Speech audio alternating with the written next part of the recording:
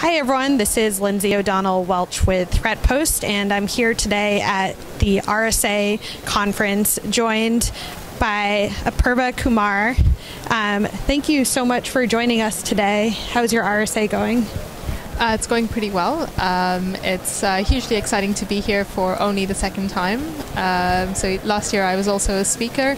It's definitely less overwhelming and much more time to enjoy the atmosphere and the people.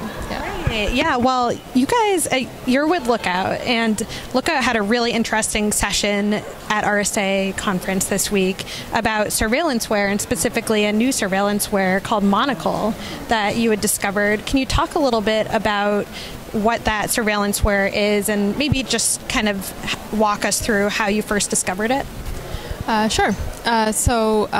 Monokle is a professionally developed piece of Android surveillanceware. We came upon it in early 2018, and at that time we didn't actually know its significance, and this happens all the time really. Like we're looking for Android and iOS surveillanceware, and we happen across something, and with Monokle we just happened to look at it again a few months later when it started increasing in activity, and then we were able to draw a couple of conclusions as to who the developer might be and perhaps who it may be targeting. So it turned out to be actually quite an exciting story, and one that was involved lots of late nights and lots of fun. But yeah, I'm very happy to speak about it here at RSA with my colleague Adam Bauer. So we're security researchers, and we spent quite a bit of time looking at a family, trying to track down who was using it and who was developing it, and that's all in our talk. What are you seeing when you're first coming across surveillanceware, and how do you first kind of begin to start tracking it? Yeah, we start to look at capabilities first. So we look for applications that have suspect capabilities, so things like whether they're accessing contacts and SMS and video and photo. So sort of in Android you call them sort of dangerous permissions, and so we start there and we look deeper into the code, and when we come across something that perhaps the title or the functionality of the application is not in line with the permissions that it's looking for, that is usually something that raises red flags.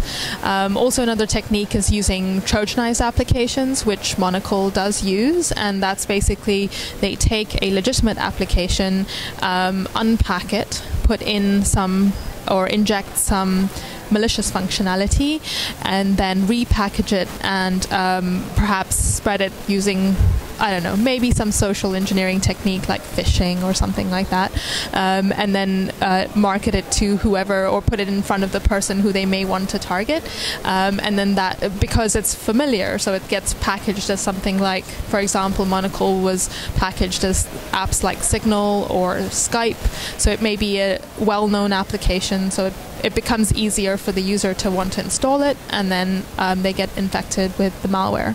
So we usually hunt for these things using those sorts of capabilities. Right, and that's I was going to ask too, kind of how they initially infected, potential victims. So it sounds like they are kind of looking towards, maybe more trusted applications as a like a platform to be distributed. Is that what you're seeing? Well, for Monokle specifically, I have to say that we don't exactly know how, but looking at our experience of Trojanized applications, because they mimic well-known applications, it's a safe bet to say that they're trying to get a user to trust them or reduce suspicion from an application that's installed. And whenever somebody does that, usually some type of social engineering is involved. So something like they would befriend a person, or they would send an SMS or a message through a secure messaging application saying, hey, install this application, it's safe, or I want to talk to you further. Basically trying to entice the user into letting their guard down and installing an unwanted application. So that's one way of doing it, and we do have evidence that it is possible that a certain amount of physical access of the device may have been in store for targets of Monokle. So there may have been some physical, and the way that we draw that distinction is because there's a capability within Monokle that allows a attacker to record a screen unlock. And so there's two reasons why somebody would want to do that. They'd want to know your password to unlock your phone if they had access to your phone, or perhaps if you reuse that PIN elsewhere and things like that. So that may suggest that they may have physical access to the device. We don't know yet for sure, though. Right, that's an interesting trick too. I mean, say you reuse like your PIN for your banking, as a banking credential or something. So neat little trick there. So I'm curious too, how does Monokle compare to Pegasus or some of the other spyware types of strains that we're seeing over the past year? Are there any kind of key differentiators that really stuck out to you? Well, it is similar in a lot of ways. So all surveillanceware on Android or iOS has a set of capabilities. Like they know what they want to do. They want to take all your data and figure out exactly who you're talking to. That's really what surveillance is about. So in that way, they're almost always similar. Monokle did a lot of things that were unique to it, and there is evidence that that Monokle might be using some sort of exploitation technique. So, for example, you're drawing the distinction between Monokle and Pegasus. So Pegasus was known for using a 0 day or a couple of 0 days to exploit a device and then gain access to it. So we haven't actually ourselves seen any exploit used, but the way that Monokle is built, it's probably able to make use of those sorts of things. So it can function with root and without root, and that shows that the developer or the attacker may actually have access to an exploitation technique in order to use that functionality. Mm-hmm. Yeah, that's really interesting. And part of your threat intel research too kind of focused in on how who was really behind Monokle, and you had some really interesting kind of takeaways there. What did you find? So we found, after quite a bit of investigation and after looking at Monokle for a couple of times, we found that the developer of Monokle is almost certainly a Russian defense contractor by the name of Special Technology Center, or STC.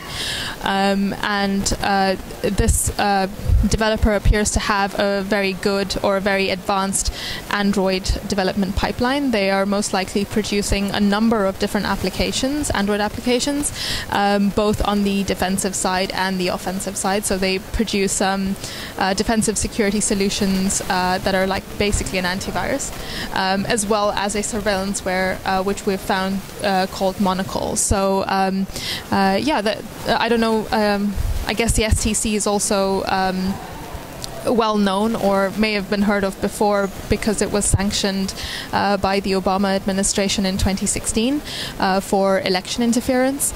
So that's where people may have heard the name before. So yeah, that's looking at some of the other kind of groups like NSO Group and some of the other ones. I feel like there is a certain air of trying to be legitimate, but actually in the background like distributing some of these malware strains. So I wanted to ask, before we wrapped up, is there any trends in surveillanceware in 2020 that we should really be on the lookout for?